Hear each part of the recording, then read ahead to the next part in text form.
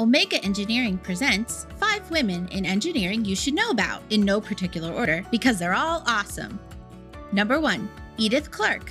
Edith Clark shattered many glass ceilings in the engineering world during her lifetime. She was the first woman to graduate with a master's in electrical engineering from MIT. She was the first woman to be professionally employed as an engineer in the United States, and she was the first female professor of electrical engineering in the United States. Clark is also widely known for inventing the Clark calculator, a device that helps solve mathematical problems relating to electricity. Number 2.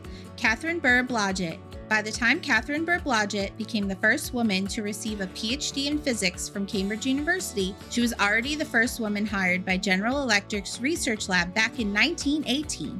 As a physicist and chemist working in the field of molecular engineering, Catherine advanced glass lens technology and helped revolutionize everything from glasses to telescopes to cameras. Number 3.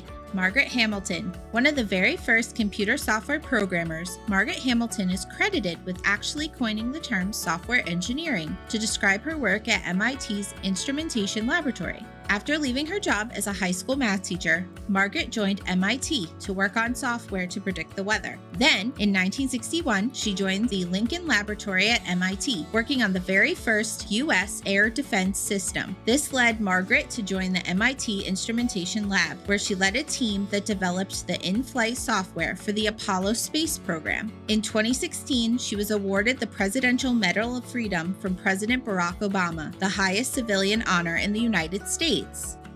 Number 4. Ellen Ochoa. In 1993, Ellen Ochoa became the first Hispanic woman to reach space.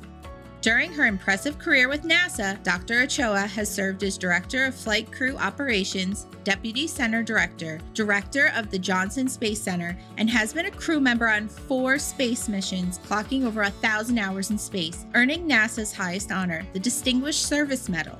And not only that, as an inventor, she co-developed 3 patents for improving the image quality of optical equipment, allowing us to see further into space than ever before.